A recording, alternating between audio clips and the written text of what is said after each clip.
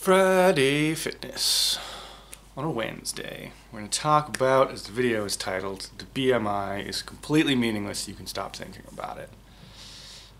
I tried to find the first book that brought this to my attention. I can't remember which book it is. I remember reading it and becoming furious because I had previously believed what a lot of other people probably still believe, that the body mass index must be based on something. Right? We've all heard that the BMI is unreliable for really fit athletic people, like because the body mass index doesn't distinguish between muscle and fat. But we all kind of thought it must have come from something useful and has a little bit of a flaw. Maybe it's outdated, but it's just grandfathered into our current terminology, and we could be doing better, but we're choosing not to. I was shocked to find out that it was always useless bullshit. It has never been a valuable indicator of anything. And I learned this from a book. Again, apologies that I can't remember which book, so I can't give credit to the author. But then, subsequently, later in life, Maintenance Phase, the podcast, did an episode on it that illuminated all these things as well, and I will link to the Some More News episode hosted by Katie Stoll, and I'll even start it at the timestamp for the chapter called BMI is Bogus. And I'm relieved every time I hear someone else acknowledge this bullshit. Like, this is like a hobby horse irritant of mine now. Even though I know the information and more people are knowing the information, it just irks me. And I saw a video yesterday from a fitness channel that was talking about the BMI and the obesity epidemic and what to do and yada yada yada, and it was just the same old trite, meaningless, uninformed shit. And I just felt compelled to do this. I have like 4 subscribers, so this is entirely for my own edification, but here we go. The BMI is bullshit.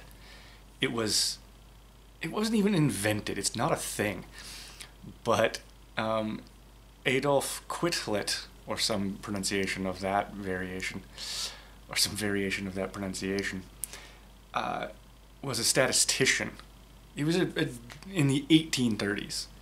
He was an astronomer and a mathematician, and he took a sample of French men and Scottish men and he made the equation for the BMI of just height times weight squared, and he just applied it to the 2 populations of, again, European men that he had,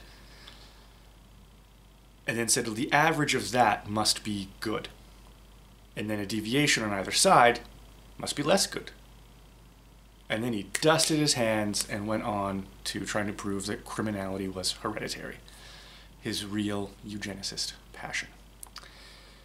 It was insurance companies who said, there's a way we can put a number on health so that we can screw some people out of some money. We can rank health, and if you're unhealthy, we can charge you more and deny you more. It's great. And so the BMI, via insurance companies, crept into, like, again, it lay dormant for a century or more. But eventually insurance companies were saying, like, oh, we're going to use this. We're going to make doctors use this. And we wound up with nearly the BMI we have today. Because also in the 90s, the threshold for overweight and obesity got moved down. So you might weigh the exact same in 2001 that you did in 1996, but you might have become overweight or obese. And so when people talk about an obesity epidemic and rising rates of obesity, it's, yeah, because you rose them using meaningless numbers of a meaningless metric. So everyone knows, like I already said, I'm making this really off the cuff. I suck at these things. I should write scripts. Everyone knows that the BMI is meaningless for very athletic people. It is also meaningless for women, and black men have been, like, it's been shown, this is in the Some More News episode, black men have just like a wildly different ratio according to the BMI of what is a healthy body fat percentage and things. I know from maybe maintenance phase or maybe from the book that like the BMI is useless for Polynesian populations. It's not very effective for measuring health in Asian populations who are usually skinnier but have all of the same health outcomes, of negative health outcomes. Like the BMI doesn't make you healthy, it doesn't assure that you are healthy, and it's not an indicator that you are unhealthy. And the truly bullshit thing about it all is that we do not need to rely on a vague possible indicator of health to check health. If being obese means you might have high blood pressure, we can just check your blood pressure. We don't have to assume that you do.